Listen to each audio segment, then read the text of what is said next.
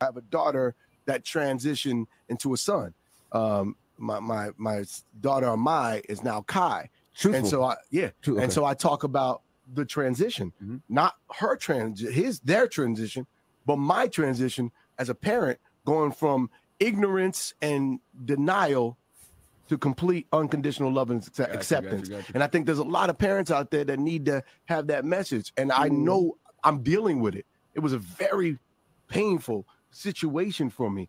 I just want my kids to be free. Yeah. I want them to be free in spirit, free in thought, free to be themselves. The more you know yourself, the more you can govern yourself, the more you live your truth, the happier your existence. So if they can't get that in the household with their father and their mother, how do I send them out into the world with that kind of confidence? Right.